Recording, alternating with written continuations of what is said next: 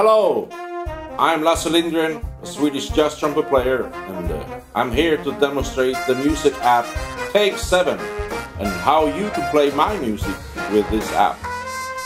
This is a piece I wrote called Blues or What? And in Take 7 you can play, record, practice this tune with a virtual orchestra that also gives you feedback and guides you through the whole learning process.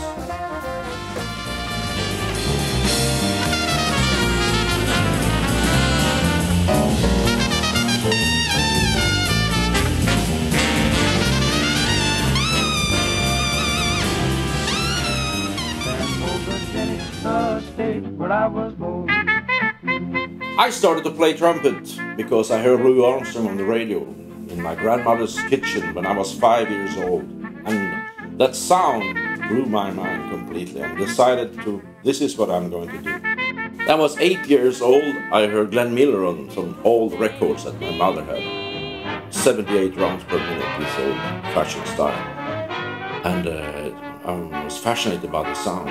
So I wanted to play trombone, and I decided to play trombone when I was 15, because then my arms would grow long enough.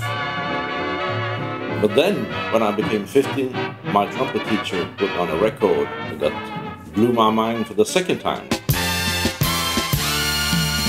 This was the great band of Maynard Ferguson from the beginning of the 60s.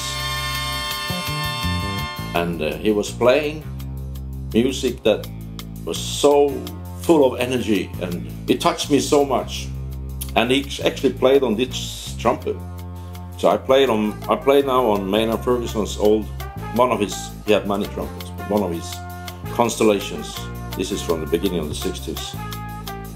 And this mouthpiece is the one he used in the late 60s, the English one called Jack Bell and Ferguson Bell mouthpiece. So I practiced and tried to sound like him and to get more into this music.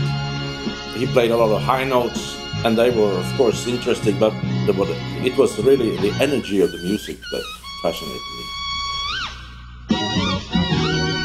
When I was 18, I started to play lead trumpet professionally. And then I've done it for 20 years in many different bands in Stockholm, here in the neighborhood, in Sweden, and then also in other countries a lot, through Europe.